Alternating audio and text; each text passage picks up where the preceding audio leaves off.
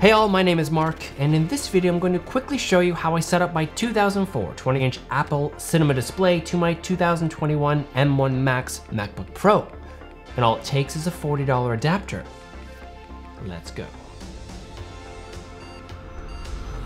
So a big question you might have out the gate is why in the funk would you want to do this? It's a very valid question, especially these days where tech being older than 3 months is kind of meh, especially in this YouTube space.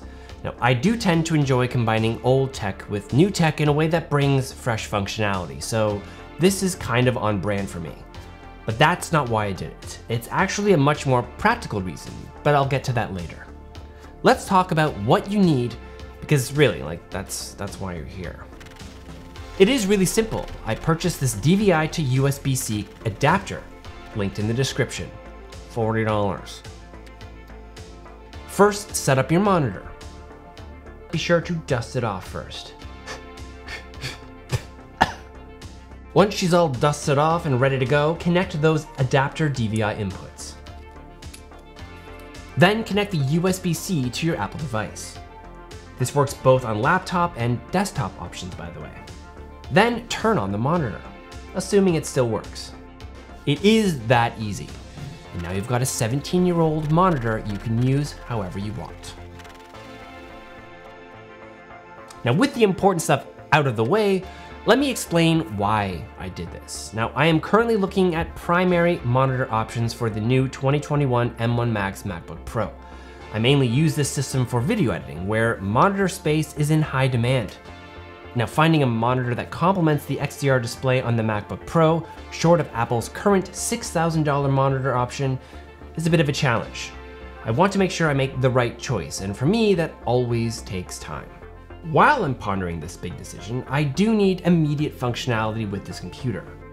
Because I already had the 20-inch cinema display laying around, I thought it would do for now. Look at it. It's not a bad piece of kit, even at 17. Anodized aluminum casing with a slight bezel, complemented by a matching aluminum stand with adjustable hinge. That doesn't cost extra. Now, the current Apple monitor design isn't that far off, outside of pixels, color accuracy, brightness, etc. Well, you get the picture. I mean, I guess if that monitor could last for 17 years like this one did, I guess the price tag with the stand isn't that bad. Just a hard pill to swallow all at once. All right, so this is my setup currently, and it's been quite functional. Being able to take advantage of the increased performance the M1 chips are offering with the functionality of 2 monitors, even if it's just temporary. Now, this is buying me the time I need to make the right call for what monitor I ultimately do get. And all it took was a $40 adapter. Old with the new. I tell you, sometimes it just works. Not all the time, but sometimes. Thanks as all for watching. Any questions, leave them below. Holtz out.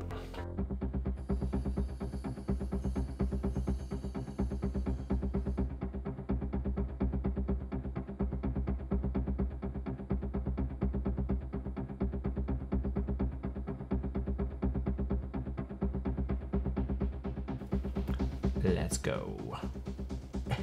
What the hell is this? Try one more without the shoot a McGavin thing there. Yeah, shoot a McGavin. Hey, shoot a McGavin. Hey.